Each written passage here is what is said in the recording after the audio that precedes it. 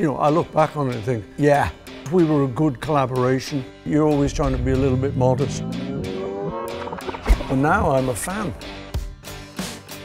We just took it to like a more satirical place. Right. It gets a little bit like a psychiatrist's couch. All the gigs, the TV shows, the radio series. We're just kids growing up and playing together.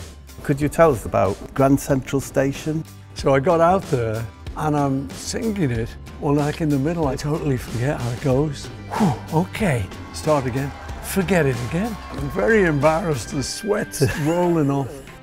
Every time we sat down, we came away with a song. That is amazing. It's amazing. It was good fun.